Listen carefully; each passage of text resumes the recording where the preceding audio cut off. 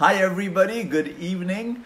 I thank you that you are joining me right now for, this little time that I have with you. And I'm going to ask this very, very, very important question. My question is this: how small is your psychological wallet? How small is your money comfort zone? That's another word for psychological wallet. What do I mean by a psychological wallet? It is how you see yourself in relation to money. I'll give you an example why I had a very small psychological wallet.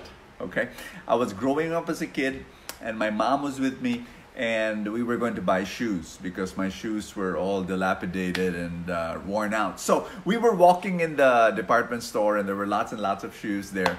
And then I said to my mom, "Mom, look at that." And those shoes were up and there was this glass container and it looked really, really nice. And I said, "Mom, look at that." And then my mom, it was like she reacted. I saw her face, and she said, "Shh, it's like I should not even point to those shoes." She said, "Pangmayaman yan," and she said, "Keep on walking." And I still remember that day.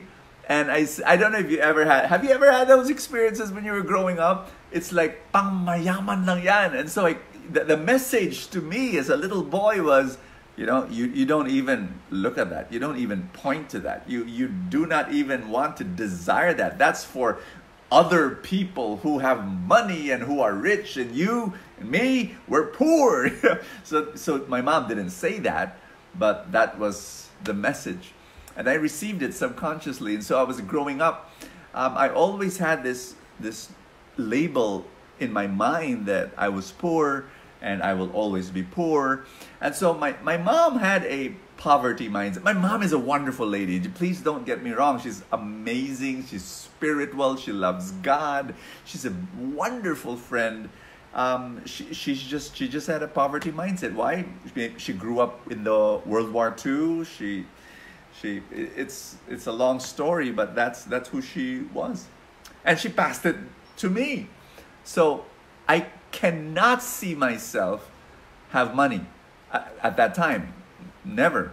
So, and then I came to know God. So I had that background with my mom, and then the other thing that came in was I came to know God in a very special way when I was a teenager, and got to read Saint Francis of Assisi and the way he gave up all his material wealth for God, and then he started becoming a beggar, serving the poor.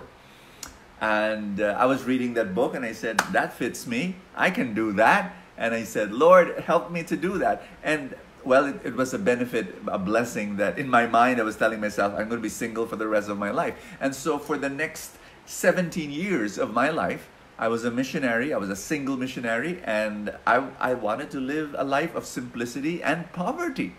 In fact, I lived with the poor. I lived in a slum area, and then for 3 years, I lived in Anuim, our ministry for the abandoned elderly. I lived with the poor for 3 whole years, and I loved it.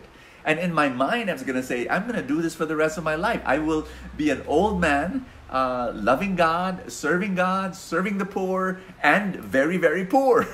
And I was so happy. Complications came in 2 ways. One was I really wanted to help more people.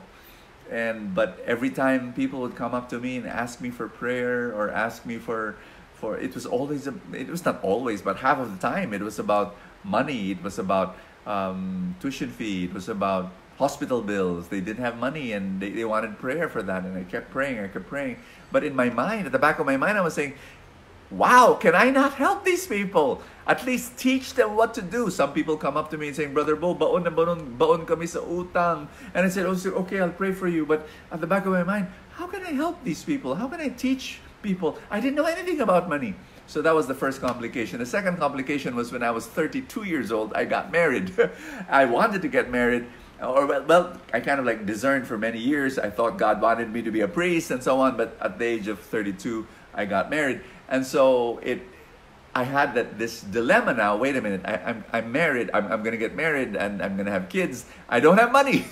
So it was a revolution for me to actually look at money not as evil, but something that can be good, because it will feed my kids, it will feed my wife, and it will help me help others. So I had to change everything in my mind about it. And that's what I want to share with you today. I'm going to ask you that question. How small is your psychological wallet? Because this is what's going to happen. The financial blessings may be out there. They're all over the place. And you cannot see it because you have a small psychological wallet. Because you have a low money comfort zone. You just have a little money and you feel if something's wrong because it's too much, hindi bagay sa akin pag masyadong maraming pera. So that's how you see yourself, and if so, it will be very difficult to see the financial blessing right in front of you. And what God did in my life was He enlarged my psychological wallet, and the way to do that, there are very, very important ways to do that. And I am going to teach that at the Wealth Conference on this coming Saturday. The reason why I want to invite you to the Wealth Conference on July 27 is because of this. I am going to teach people how to enlarge their psychological wallet so that when the financial blessing is in front of you, you can see it and you can receive it. Because if you have a small psychological wallet, the financial blessing is there. Number one, you can't see it. Or number two, you see it, but you can't receive it because you have a very, very tiny psychological wallet. It doesn't fit. So how do you enlarge your psychological wallet? How do you raise up your money comfort zone that you can be comfortable with more money, more income, more blessing, more financial blessing? How can you do that? I'm going to teach you how to do that this coming Saturday at the Wealth Conference. I'm so excited. I really, really am excited. I hope you join me. If you live in Manila or in the suburbs, come and join us. It will be at the SMX, whole day. Beautiful, amazing event.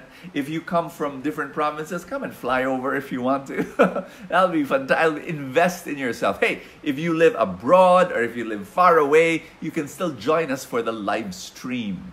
And the live stream version from the comfort of your home, you can watch the whole entire thing. Here's the exciting part of the Wealth Conference. I will be bringing on stage the very people who helped me in my financial life. They taught me the lessons that made me become an investor and an entrepreneur. And those are the things I want you to experience. So, oh, by the way, who are they? Edward Lee, Rex Mendoza, and Dean Pax Lapid. These are the guys who really revolutionized my financial life, and I want them to help you as well.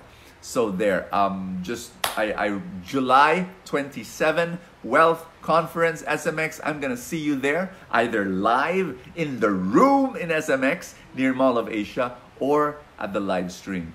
And together we will explore how, step by step, how you can enlarge your psychological wallet. I am so excited to be with you. God bless you. Thank you so much, and I will see you there.